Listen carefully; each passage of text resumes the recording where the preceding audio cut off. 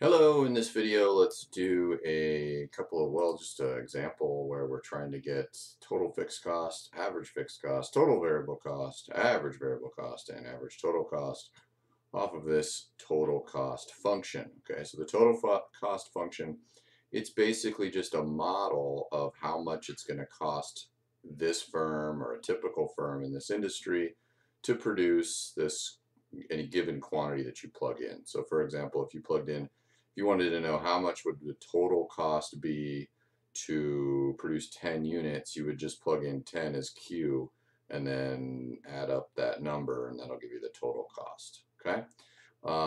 So we got 5 things here. Number one is just really straightforward. So I'm going to abbreviate here. Average fixed cost. So you need all these formulas here. So the average fixed cost is whatever the fixed cost is divided by the quantity. And then next one is going to be average variable cost. It's going to be the variable cost divided by the quantity.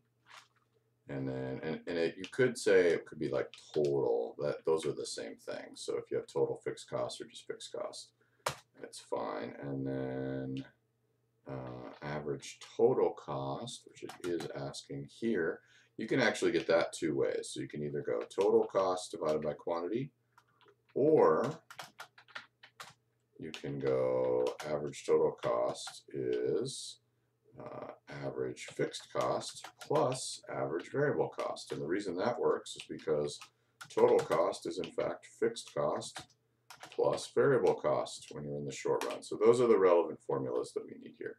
Okay, so let's figure out what we're doing. Okay, so fixed costs are costs that don't change based on how much we produce. So you could think of it, you could like plug in a 0 here and a 0 here. That turns those to 0. So if I produce nothing, it's going to be 4,000. If I produce, if I put in 10, like I said earlier, solve for that, that 4,000 isn't going to change. So number one, total fixed cost is, in this case, 4,000. But it's just whatever number is not changing based on the quantity that we're producing. Okay, so that's number one. Number two, average fixed cost. So we're just going to take the fixed cost portion. So it'll be average, that's the same thing over here. Average fixed cost is this, so it's 4,000 divided by Q. We're going to use lowercase q because that's the firm's quantity. Okay. All right. Let me erase that real quick. Number three now. Number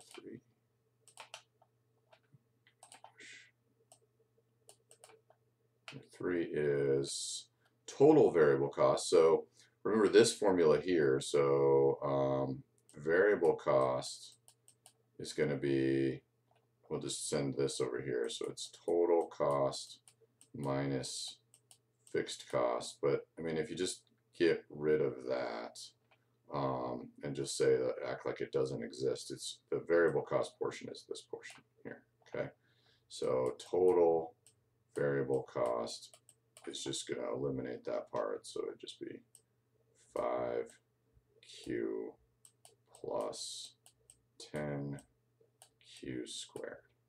Okay, and then number four, average variable cost. So that's this expression divided by Q. Okay, so here I'll write it out.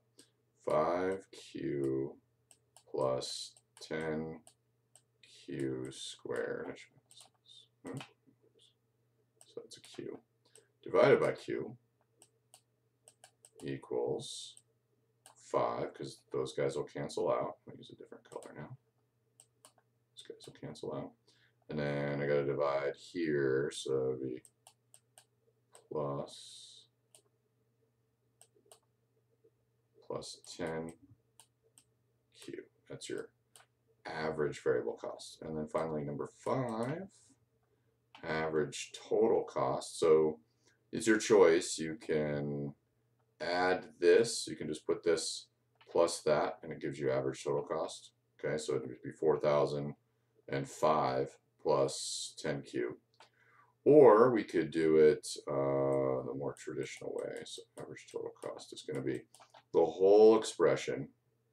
So down here, 4,000 plus 5q plus 10q squared divided by q, which equals 4,000 q plus 5 plus 10 q,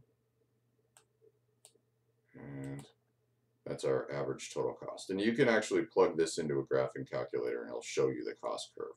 It'll show you the cost curve for this, for this. It'll also show you this, but I mean, who cares about that since there's just decreasing out towards infinity. Okay, so those are those functions and formulas.